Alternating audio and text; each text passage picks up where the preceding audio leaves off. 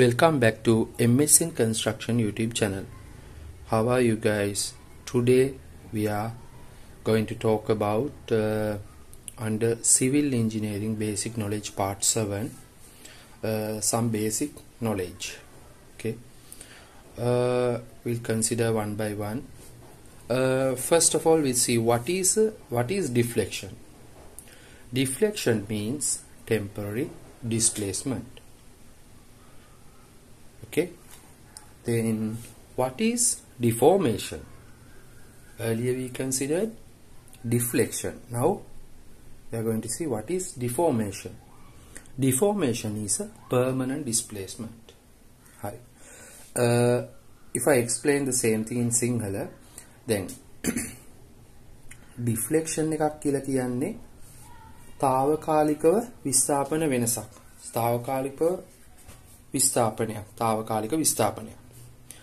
ඒ වගේම deformation එකක් කියලා කියන්නේ ස්ථීරව తాවකාලික නෙවෙයි ස්ථීරවම මේ විස්ථාපනයක්. හරි. We'll move on to the third one. What is segregation of concrete and why it is caused? ඇයි මේ concrete වල segregation කියන්නේ මොකද්ද? Segregation of concrete කියන්නේ මොකද්ද?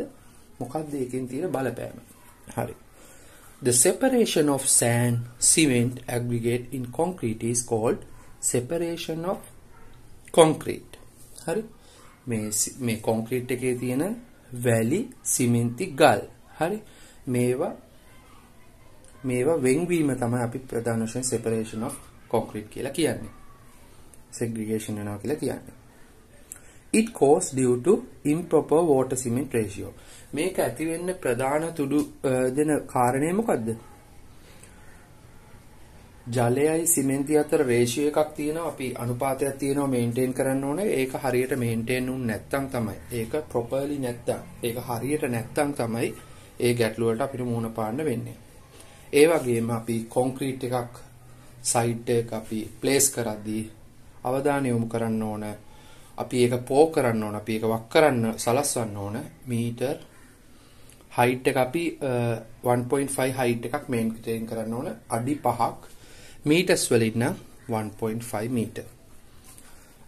If I repeated the same thing as also caused for poured above 1.5, it's not mentioned here. It should be in meters, 1.5 meters in height. Okay.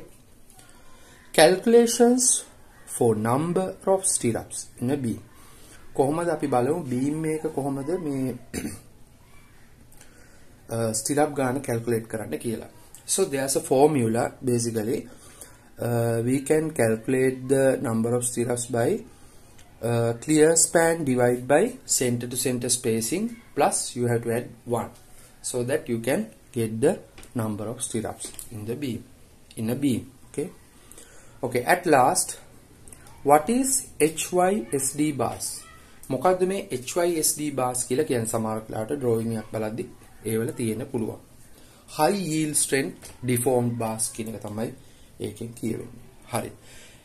Then guys, we'll meet up very soon with another session. Till that, stay tuned with MS in Construction, and also don't forget to subscribe my channel to get notified for my upcoming videos.